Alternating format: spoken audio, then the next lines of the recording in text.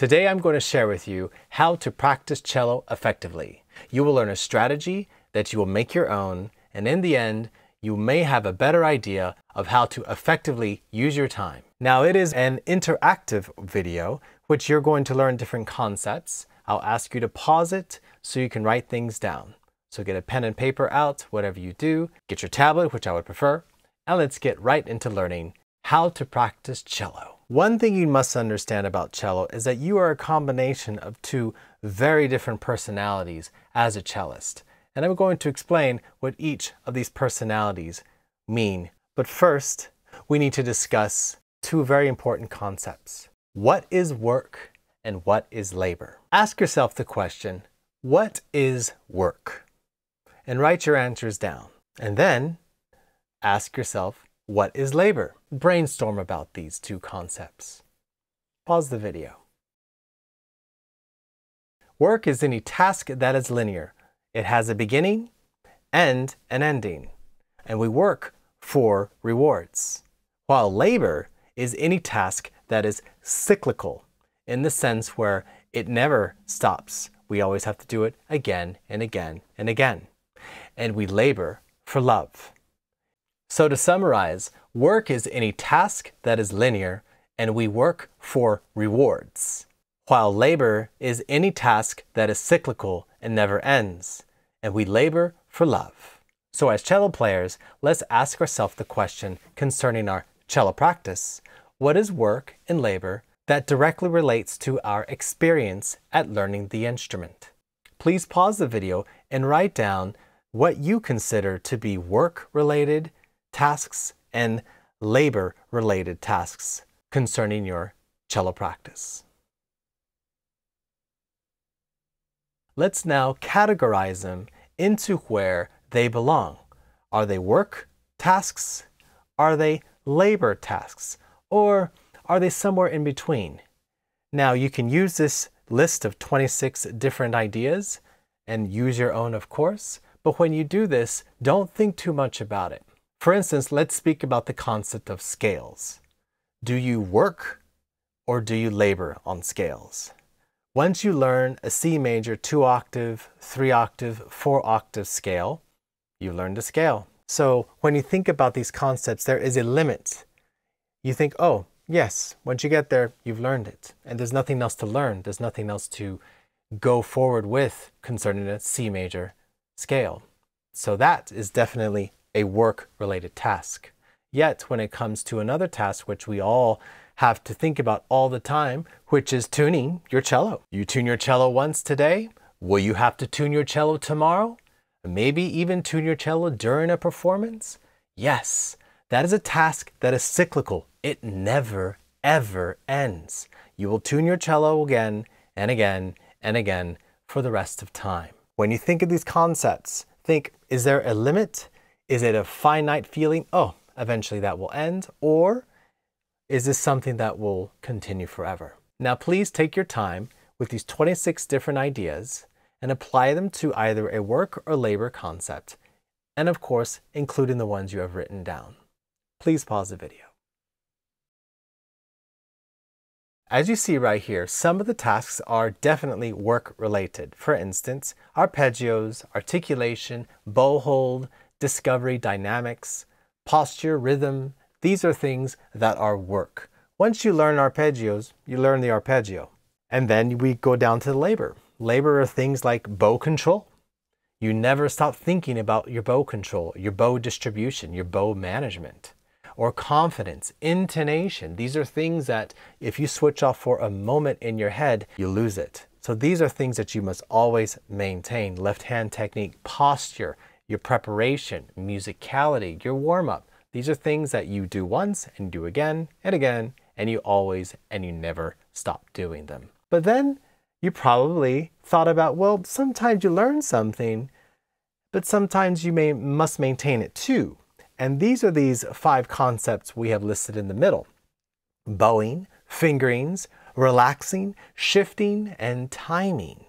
For you can learn good timing, but then you have to learn how to maintain it. Fingerings. You can have a great fingerings, but then Over time, you may suffer injury or you may evolve and learn a new technique, and thus your fingerings will change. These are concepts that are hybrid in the sense they are both work, you learn them once, but then they're labor in the sense where they change and must be maintained over time. Let's now look directly into what it means to practice our cello. This linear line right here represents time, for everything begins and ends. And that is our 1 hour of cello practice. You have just received a brand new piece from your teacher or your orchestra. You want to learn it. You've downloaded it online, you've seen a cool video, and you say, yes, I want to learn this. You have no idea what it is. You've never seen it before. So what do? What is the very first thing you do? Well, of course, you prepare. We need to have everything sorted so we can concentrate on the task at hand, which is learning this new piece of music. That's tuning, that is preparing your cello, rosining your bow, things like that. After that, what is the next step? If you wrote Discovery, you're absolutely correct. This is a brand new piece you have never seen before in your life. You've never heard it before in your life. And so, what are you going to do? You're possibly going to go online and look for a recording to see how it sounds. You're going to look at the key signature. You're going to look at the articulation, dynamics, the speed, who composed it, what opus number. There are many different questions. These are all in the sense of discovery. And after you have enjoyed and fully discovered this piece enough, what do you do next? If you answered warm-up, we're on the same page. Through your discovery, you're able to concentrate your warm-up so it's much more effective in addressing the new piece that you have. So playing a scale or arpeggio in the key signature by which the piece is written, playing an etude that is related somewhat to this piece would also be beneficial as well. So after you have warmed up, you have discovered what you need to know about this new piece of music, then we get into the learning. And the first step is we learn what? We learn the fingering.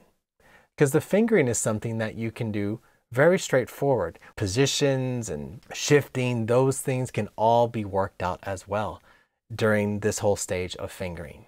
So work on your fingerings. And after you've worked on your fingerings, stage 2 is what? It's the rhythm. Rhythm is something that you can do by having just the fingerings, especially if it's much more complicated rhythm, both for these fingerings and rhythm, pizzicato.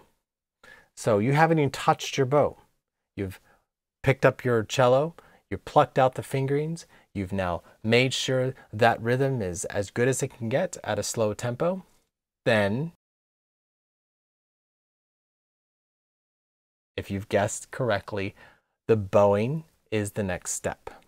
You pick up your bow and you start to bow the piece. And you spend time learning the bowing after you fully discover the fingerings, after you have gotten the rhythm down, then you can concentrate on the bowing. Don't try to do the fingering, bowing, rhythm all at the same time. It's going to frustrate you. Fingering first, then rhythm, then bowing. Once you have understood the bowing and we have developed confidence, then we move on to the dynamics. Crescendos, diminuendos, things of this nature. Then we start to add these musical elements into the piece, for we have already learned the fingering, we have already learned the rhythm, we have already learned the bowing. So the dynamics is now going to start bringing this piece to life. So after fingerings, rhythm, bowing, and dynamics, what is stage 5?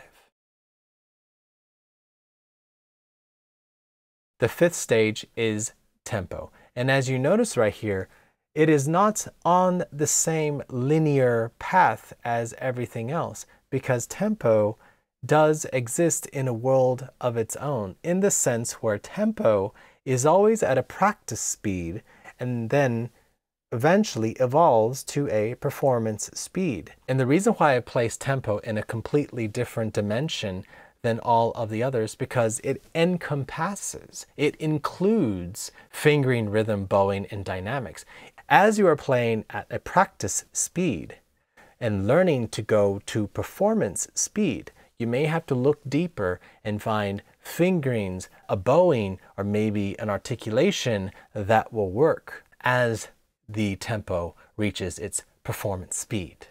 After we have well learned the fingering, rhythm, bowing, dynamics, and tempo to performance speed, what is the next step? We play the song in its entirety, from beginning to end. We play it at performance speed, and we play it for an audience. Maybe it's a friend, or your teacher, or maybe an audience of one, which means you record yourself and listen to your cello. You may discover many things. No, you will discover many things when you record yourself, particularly when you record yourself. So most of my students, if not all of them, know this concept. So playing in stage 6 would be the last stage for a lot of you. But I know that it's not just the last bit, because there's just one other thing that exists. We have learned the fingering, we have learned the rhythm, we have learned the bowing, the dynamics. We have taken the tempo from practice to performance speed. We have played it through for our friends or family and received criticism and improved it. Are we done?